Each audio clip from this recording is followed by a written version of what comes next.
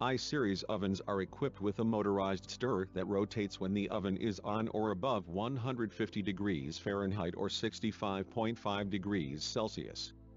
If the stirrer fails to rotate, it can cause other problems. The stirrer motor can be seen rotating when the top is removed. The main control board sends a 24-volt DC signal to relay K3, which engages and activates the stirrer motor.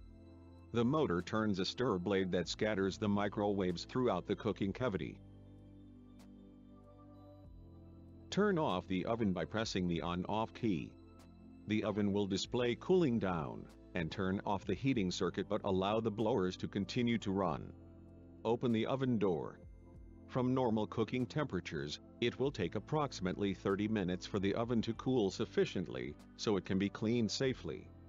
Do not attempt to clean the oven until the oven displays "oven off, ready to clean."